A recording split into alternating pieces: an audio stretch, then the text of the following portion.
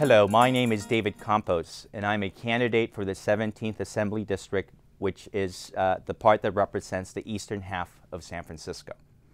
The journey that brought me to this point for me started 29 years ago.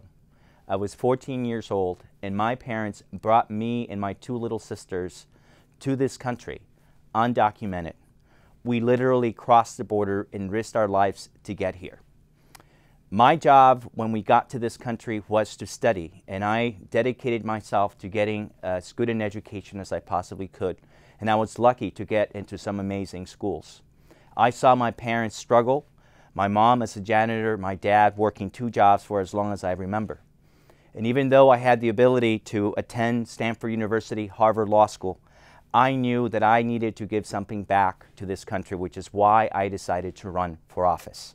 I ran for the Board of Supervisors because I believe that people like my parents, people like most of us who know what it's like to be the underdog, they deserve a voice in government.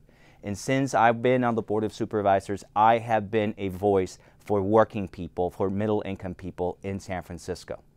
I am running for this seat because I believe that the city is in a crisis. I have been talking for quite some time about how we truly have a tale of two cities. We have one side of San Francisco that is seeing a great deal of prosperity, and then the other side of San Francisco that includes most of us that are being left behind. It is no surprise that San Francisco has the second highest inequality in the country, and our inequality is actually growing at a faster rate than anywhere else in this country. Unless we change course and do something to address that inequality, we will no longer have a middle class in San Francisco. I am going to Sacramento because I believe that the person who represents San Francisco in Sacramento should be a champion for working people. Tom Amiano, who has represented this district for the last 6 years, is supporting me because he knows that I will be a champion for working people, for regular people. There's a saying in Spanish, "Dime con quién andas y te diré quién eres." Tell me who you walk with and I'll tell you who you are. Well, I am proud to walk with the California Teachers Association, the teachers of this city and of this state who know that I'm going to make education a priority. I am proud to work with the California Nurses Association because they know that I'm going to make health in the healthcare in this state a priority for every Californian. I walk with the hotel workers because I know what it's like for working people to struggle. I am supported by Equality California, by the Victory Fund, because as an openly gay man, I know what it's like to be discriminated against. And as far as we have come as an LGBT community, we still have some ways to go. I have women leaders that are supporting me because they know of my commitment to the issues that impact women and families in San Francisco.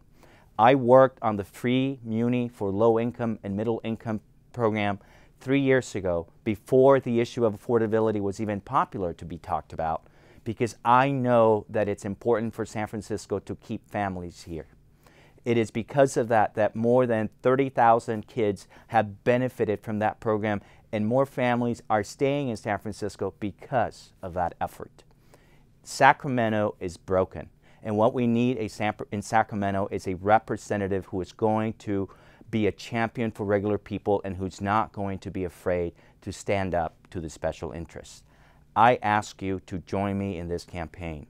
If you believe that San Francisco has gone too far and that we have paid too much attention to the big corporations, if you believe that we need to start prioritizing our small businesses, if you believe that we need to stop the evictions, if you believe that we need to make it so that working people can live in this city, I ask you to join this campaign. I ask you to join us in this movement. We are fighting for the soul of San Francisco. Please vote on June 3rd for David Campos for State Assembly.